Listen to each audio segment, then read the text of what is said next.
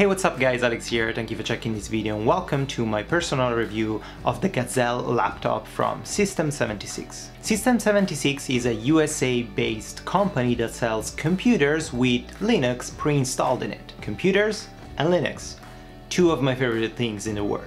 You can check everything they offer on their website system76.com, and you can go through all the different customization and possibility that you have with different machines, from laptop to desktop to servers. This is a company that ships Linux out of the box, so you won't have to worry about hardware incompatibility issues, updates that break your Wi-Fi adapter, or one of your keyboard keys not working as it's supposed to do. The Gazelle that I picked comes with the following configuration: a 15.6 inches 1080p LED backlit display. It's matte, not glossy, so you won't leave your fingerprints on it. 3.8 GHz i7-7700 HQ Intel processor with integrated HD graphics 630, 16 gigs of DDR4 RAM at 2400 MHz, 250 gigabytes of NVMe PCIe M.2 SSD, Bluetooth and Wi-Fi adapter up to 867 megabits per second. This is not the biggest of the configurations, and I did it on purpose. I didn't want my laptop to feel heavy or be too expensive out of the box before getting used to it. In terms of port and accessibility, we have pretty much everything we could dream of.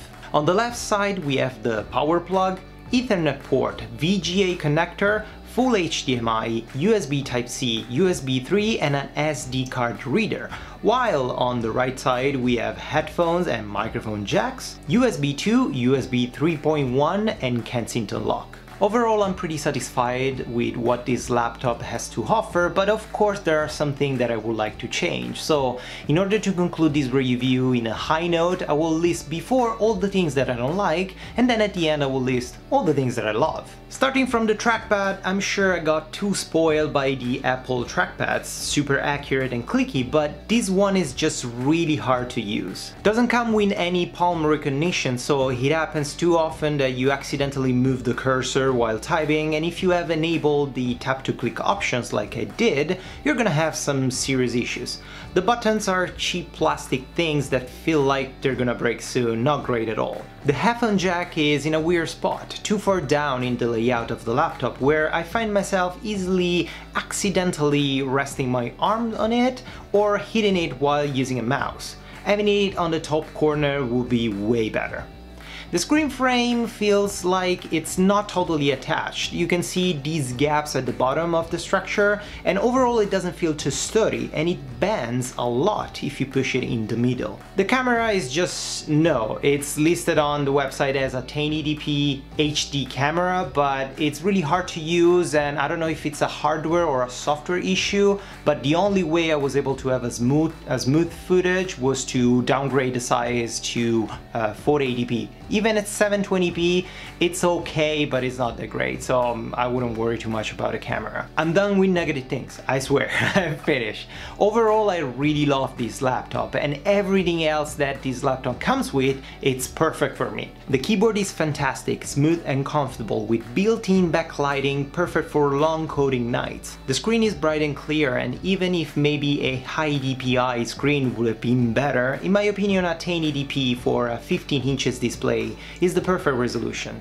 The main body feels robust and solid, the battery is replaceable, the amount of ports is perfect, it's portable and light, weighing only 2.5 kilos. I know it's not the lightest of the laptops available, but we're getting too spoiled with thin and super light laptops that then gives us too many compromises in terms of functionalities, upgradabilities and ports. And the overall design is appealing and not boring. What I really love about this laptop is everything that it represents. The fact that it comes with Linux pre-installed, the fact that every single piece of hardware inside the machine was tested by the people from System76 to be sure to remove any issue or incompatibility with hardwares with pretty much any Linux distribution available out there. This machine and the machines that System76 built represent the real true core of openness. You own this device, you feel like it really belongs to you, and you can do whatever you want with it, without waiting for some genius to tell you that you cannot upgrade your RAM because it's soldered to the motherboard or some stupid things like this.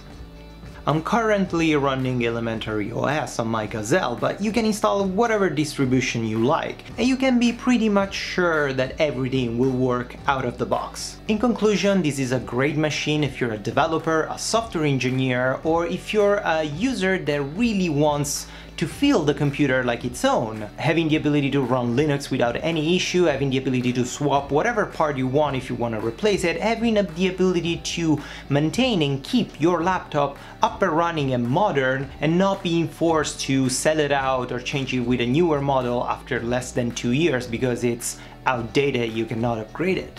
I'm not sure it will be a good fit for an average user that is not technically skilled, I don't know, or someone that is really used to the simple and kind of dumb Apple design. That could be kind of hard to use a machine like that. It's funny how we are seeing the trend right now of these really thin and light devices with so many compromises. Just one type of port, no replaceable battery, not upgradable hardware, not even the ability to open your machine and see what's inside. And most of the time these laptops or these devices are built with the unique purpose of getting replaced in less than a year when a newer model comes in. Instead, System76 said, nope, fuck that. This is your computer, you can do whatever you want, and it's gonna work pretty much forever if you take care of it. And what do you think? Would you consider buying it? Do you already own a System76 machine? Do you run Linux, or have you tried to run Linux on an old computer or a modern pre-installed Windows computer and you're having a lot of issues with hardware?